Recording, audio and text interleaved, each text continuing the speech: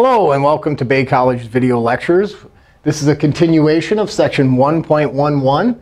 We're multiplying and dividing integers, and we're going to actually look at the order of operations when dealing with integers. Now, in the previous video, we saw some similar to this. And what we have to recall is order of operations applies. We do parentheses, exponents, multiplication, division, addition, and subtraction in a left to right, top to bottom order. So if we look at these, we only have the one term here. If we look at this, exponent says it applies to the number it's adjacent to. 3 squared, well, that's 3 times 3, which is 9. When we have parentheses, we have to notice what's within those parentheses.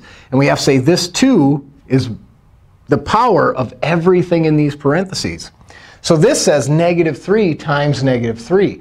And if we recall, if we have two negatives multiplied together, it gives us a positive. They have that same sign. Or we can think of it as an even number of negatives, which is a positive. So negative 3 times negative 3 is a positive 9. We got the same result. But what if we have this here? Well, if we look at this, there are no parentheses. So this exponent only applies to this 3. So this says a negative 3 squared. 3 squared is 9. But then we're going to take its opposite, negative 9. So you can see how we got a different result from 3 squared and negative 3 squared. And this negative 3 quantity squared is different than negative 3 squared. So watch for these parentheses and know that this power only applies to what it's adjacent to. It only applied to the negative here because it was within the parentheses. What if we have something like this? OK, we don't have any exponents, but we do have parentheses. There's nothing I can really do within this parenthesis because it just contains an integer. So essentially, these parentheses are just serving the purpose to separate our signs. I want the opposite of negative 9. Or I can say a negative 9. We could think of this as multiplication as well. If I'm multiplying through adjacencies of two negatives, these two negatives make a positive, an even number of negatives here. So the opposite of negative 9 is a positive 9. Now, if we recall absolute values say how far from 0 is this value? Well, negative 9 is 9 units from 0, or 9 tick marks on our number line. So it's 9 units away. I want the opposite of that. Well, the opposite of 9 is negative 9. So you can see how these grouping symbols are very different. This is a special grouping symbol that asks us for the distance. And distances are always positive. So the opposite of the absolute value of negative 9 is negative 9. Now let's see something that's a little bit more complex because we're going to add more operations. And that's why we have to stick to order of operations. It's the foundation of everything we do in math. If we look at this, and I'm going to break it down, we have negative 2 to the 4th power times 2.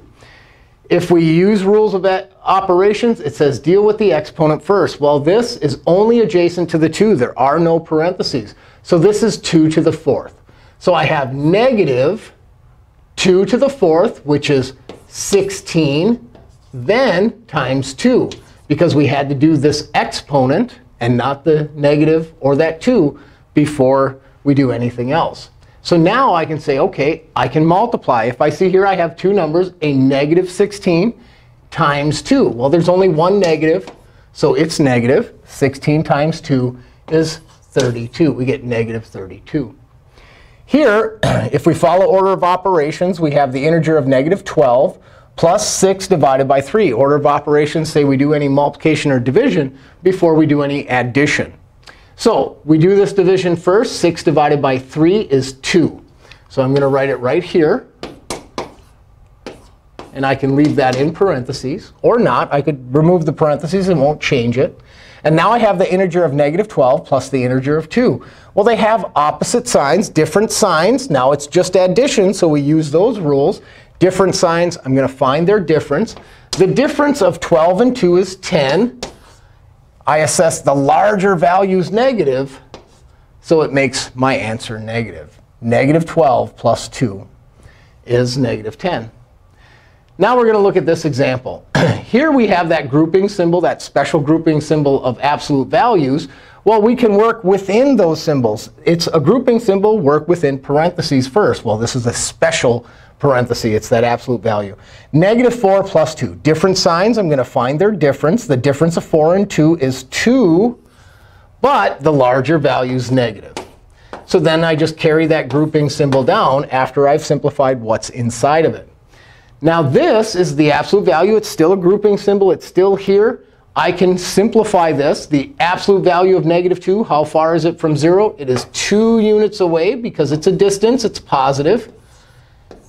And now we're done with our grouping symbols. We can move on to exponents. I have to evaluate this. 2 squared is 4. So I have 2 times 2 squared. I evaluated that to be 4. And now that the exponent's been evaluated, I can now multiply. 2 times 4 is 8. They had the same sign, so it's not going to change. We get a positive 8. All right, I want you to take this time to pause the video and attempt both of these on your own. So we have 12 minus 2 times the quantity of 3 times 2. Parentheses, exponents, multiplication, division, addition, subtraction in a left to right order. Here, same thing. We have grouping symbols. Luckily, no exponents. That saves us a step. And then we have multiplication and addition and subtraction. So go ahead, follow order of operations, and attempt both of these. Let's move on to this here. We're asked to evaluate -x squared if x equals -5. One of my favorites, a plug and chug, as I like to call it. We have -x squared. Now remember, I always put in parentheses if I'm going to substitute a value. If x is -5, in place of this x, I put in -5. Now it was crucial that I had these parentheses, because without these parentheses, I'm not going to square it properly. I'm not going to raise it to the power of 2. Or I might see something that changes here. So now we apply order of operations. It says work within the parentheses. OK, it's a -5, an integer. I can't simplify that any further. So I move on to exponents. The whole quantity in these parentheses is being squared. That's why it was important to have those.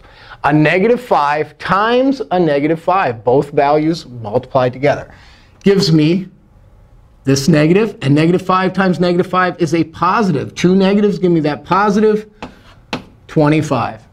And just because I brought that negative along, there it is. There's nothing left to simplify. The integer is -25. So hopefully you understand the gist of order of operations. But please know, the only way you're going to get proficient with these is practice, practice, practice. Find lots of problems out there and keep working on them until you feel confident and you've minimized those sign errors. Because when it comes to integers, they're going to happen. Thank you for watching.